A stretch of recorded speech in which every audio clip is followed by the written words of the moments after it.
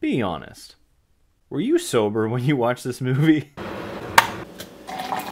Ooh, that's a hot mug, guy.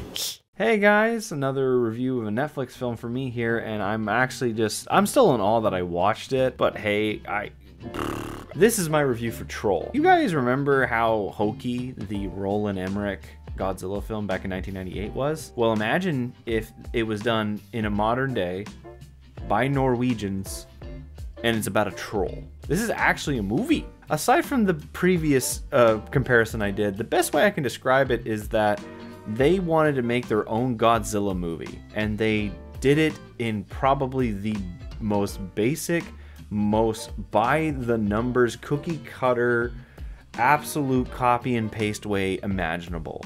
Every single character in this film, aside from being a Norwegian double for a lot, I feel like the main character is a Norwegian version of Kate Hudson. Her dad is the Norwegian version of Randy Quaid, both in craziness and Independence Day character comparison. The military guy is a Norwegian version of Stephen Amell. Every single beat in this story is from every single Godzilla movie you've seen. This is from every single monster movie you've seen. Nothing has any form of originality except for the fact that there's a big fucking troll in this movie.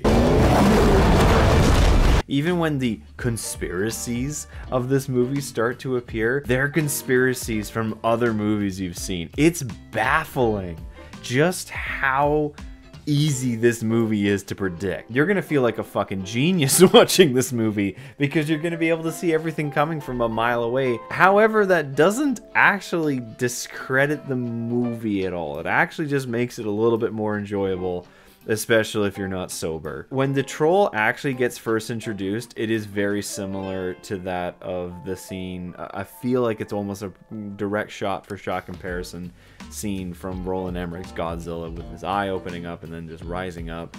I was super surprised. And considering the CG is absolutely dog shit in a lot of parts in the movie, the troll itself, when it does appear, is actually quite good. Hell, he has more fucking screen time, I think, than Godzilla in the 2014 film did, so that's also an A+. But as the film goes on, it just gets hokier and hokier, and it just gets more and more cliche. Like, Norwegian Stephen Amell does a speech that, I kid you not, is not anything specific. It is actually just the description of what a good speech would be. He is saying the blandiest things of all time, and they get blander and blander, and everyone gives a bland hurrah, and he's like, let's go get a blandy. Everyone is trying their goddamn hardest to be serious in this. Remember when those terrible asylum movies were all the rage? Imagine if one of them actually got a decent budget. That's what this movie is. So at the end, I'm gonna give Troll a 2 out of 7. It's